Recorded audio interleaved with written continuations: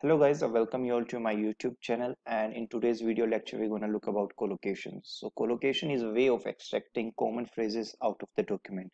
Means two or more words that tend to be appear frequently together. We are intent to extract those words togetherly, right? So let's take some examples considering the keywords like good film, Las Vegas, right? Or New York. So as we can see, considering these two words occurring together makes a good sense, right? Las Vegas, if we see these Las and Vegas are not a very common words in the in the English paragraph, but if they are occurring together, it means these two words really make sense, right? Good film, you can see. So these are the common phrases which can be considered as a unique keyword, right? But there is a bit of limitations here, consequences you need to look after, right? So those are, if we consider this first bigram, here is a good and film. So these two keywords are very common in English paragraph. You can find these keywords a huge amount of time, and occurrence of these two words together is also very common, right? So if both the keywords are very commonly occurring in a document, then there could be a chances, right, these two keywords occur by chance, right? But in the second bigrams example, if you see Las Vegas, these are very rare keywords occurring of Las separately and occurring of Vegas separately. It's very rare, but if they occur in a document, it means definitely it's a unique keyword, right? And here, if you see a New York, so occurrence of New is very rare, very common in English document, but occurrence of York is very rare in the English document, right? So we need to give them a score based on their occurrence. For according to me, Las Vegas would be given a good amount of highest score. After that, New York, and then in the last, we'll be giving a score to the good film, right?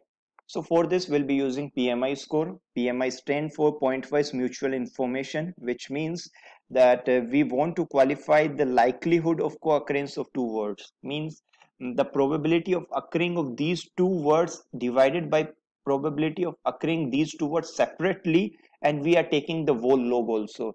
This log is because suppose here's a keyword New York, right? Or take a key bigram to be good film. So good, if you see that the probability of A and B are independent, and the probability of occurrence of good and film is very much higher, then it will tends to 1, and log of 1 we know equals to 0. So we are also considering the facts like if it is the keyword like bigram keyword to be so it, right? So it is very common in the, what I can say, English document. So the PMI score will be very less for this so it, and it would be very larger for Las Vegas, right? So it means the low probability of occurrence of a single word with a high probability can be considered as a good phrase of us in that particular document, right? So let's dive into the practical way of extracting the bigrams and trigrams that are most common in the document. So we'll be taking this particular document that I scraped, that is top 50 animated series. I scraped the data of those top 50 animated series, and out of these English sentences, we need to extract some most of the common phrases out of it, right? So what I'll be doing, so this is the PMI score, right? And in the importing libraries, I'll be getting pandas, and this is just to ignore any warning. This is for statistics, right?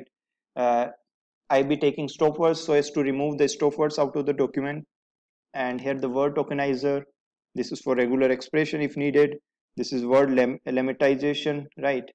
But I don't need lemmatization because I don't want to, so I can just comment this out.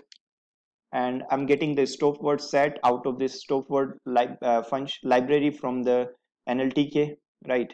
So here's my cleaning function. I'm just converting everything from UTF-8 encoding, and just replacing every punctuation and all with the spaces, and also these kind of some text pre-processing cleaning part, you can look more into this, right? I'm also making the sentences in the lower form, right? I'm converting them into the lower, and here I'm reading my data frame. So I'm removing any null pointer to be filling it with just space, and here's my head, and this is the site, and this is the data. So I'll be taking the data and putting into the apply function by cleaning it, right? So after you can see line of data would be 50, and if I see data of 0, so it looks something like this. Everything is in small letter, and there is a space between, like if comma occurred between two words, then the comma would also be considered as a keyword, because we don't want something that is interrupted by the comma, and we are considering these two keywords as at the same time. And here I'm splitting these keywords and putting into the key. So if I show you key of 20, then you can see it's a kind of sentence that is broken down in the split method, like in the distant future small west collecting robot. So it's kind of sentence only, but it's by keyword tokens kind of thing. Here I'm using the collocation library, that would be an nltk.collocations, and from there I'll be importing bigram finder and trigram finder, right? And here I'll be, from this particular key, I'll be removing the stop words, and also if the character with the length of less than 3, I'll be removing that also. So I'm filtering out my key list, right?